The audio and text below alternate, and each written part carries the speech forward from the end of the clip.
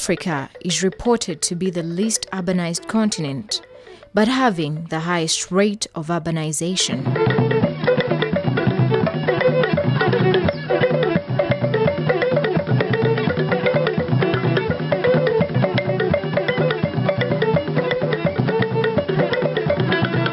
This is comparable to the rate of population influx to urban areas.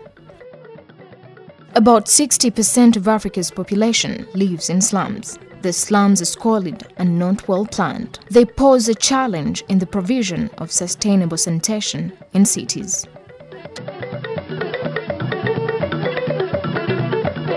Uganda, like most African countries, is faced with the issue of slum areas. They are mainly concentrated around Kampala and other urban areas like Entebbe, Mbarara, Jinja, Gulu, Mbale, Lira, and Arua, among others. Uganda's Bwaise is much similar to Kibera slum in Kenya and Soweto of South Africa. Slum areas are an epitome of poverty and squalor. Providing sustainable sanitation in slums is a big challenge. Lack of legal status of slum areas, laced with poor accessibility, limited funding for sanitation systems, and population dynamics.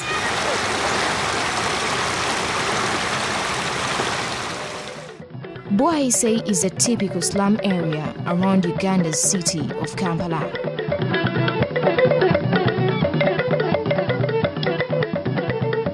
It is bubbling with poor sanitation, flooding and poverty. This area was originally a wetland, but reclaimed for settlement as a result of rural-urban migration. The area is characterized by frequent flooding in the rain seasons, compounded by poor drainage, poor sanitation facilities, poor accessibility, and lack of a solid waste management system. This has resulted into a public health risk and pollution of the environment. Waterborne diseases have subsequently emerged, leading to diseases like dysentery, cholera, diarrhea, and malaria. zenyini nizeyongera omusujja ngwongera kutabaza Bwaise ogwamanyi wagenda nga mulago osanga omukazuality nga a group of Bwaise yesinga.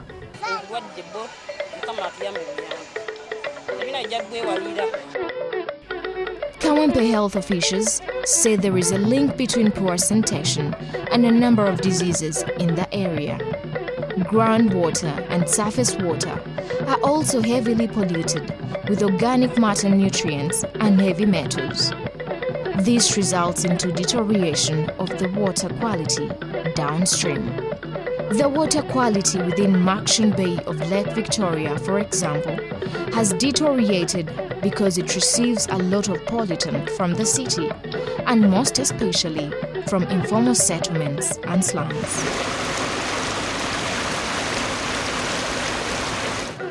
In order to contribute to provision of sustainable sanitation in urban slums, a research project codenamed SCUSA was carried out by UNESCO-IHE Institute for Water Education in collaboration with Makerere University and Kampala City Council.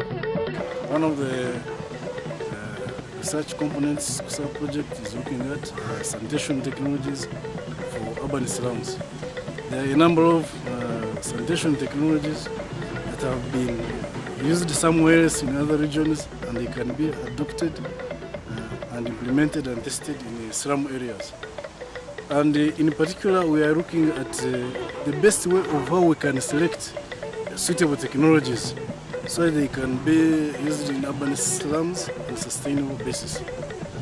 Another component, we are looking at quantification of the microbial risks emanating from the discharge of waste streams in urban areas. Here we are looking at grey water, solid waste and surface water that are heavily contaminated. The second part of the SCUSA research project is hydrology. In this part of the research, we are trying to understand the transport of contaminants in urban slum areas. One of the most important contaminants we are looking at as a project are nutrients. In excess, these nutrients lead to deterioration of water resources, and one of the major consequences of this is excessive growth of algae, growth of the water hyacinth, and death of fish and other aquatic organisms in waters. So in this project, we want to understand what are the sources of these nutrients in slum areas and what are the mechanisms that control the transport of these nutrients to downstream areas. Once we know this, we feel we can come up with appropriate strategies in order to improve sanitation in urban slum areas.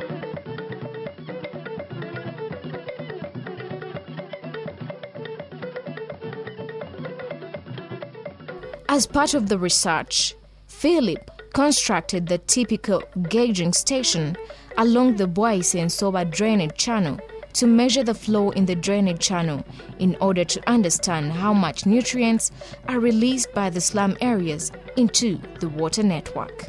We have two of these installed. This is one installed at the inlet of the slum.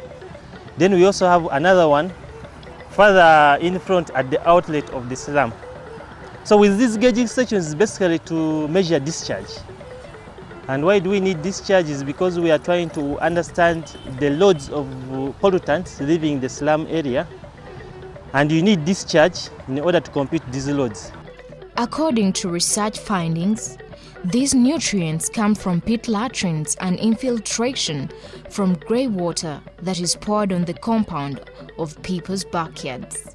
But you might be surprised, why is this water not clear? Because this is groundwater, which is coming from the ground. It is turning green, and the main reason why it is like this is because of nutrients. In fact, this is one of the things we are trying to study. What is the impact of slums to the nutrient discharge to downstream areas? So since it is green, that means there is a lot of nutrients coming from the ground. And of course, we rate this to the existing on-site sanitation activities in this area.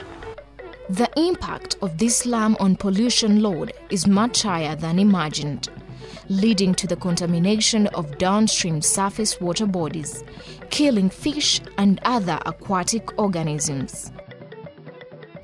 Another big challenge affecting the highly populated areas of Bwaise is overflooding, which destroys people's properties and also results into a major public health problem. Here, when it rains, most families are displaced.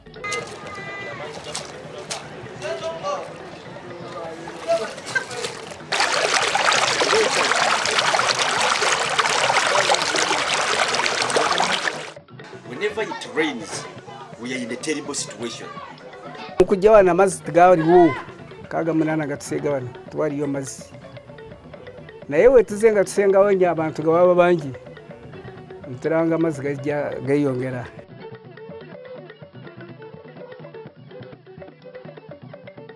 Associate Professor Dr. J.W.Foppen from UNESCO-IHE highlights issues leading to flooding and how much contaminated water affects Lake Victoria.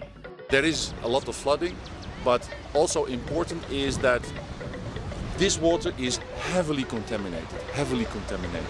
And it is not only contaminating this area, but it's also contaminating the entire catchment downstream of Bwaise slum.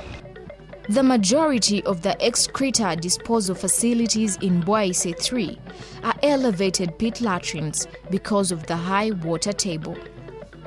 The user load is high, resulting in the pit latrine chambers filling fast.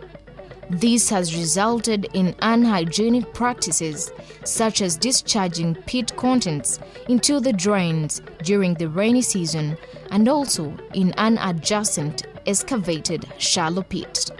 There is a problem of solid waste management in Bwaise 3, and one of the problems is that they compromise the hydraulic capacity of these open drainage channels.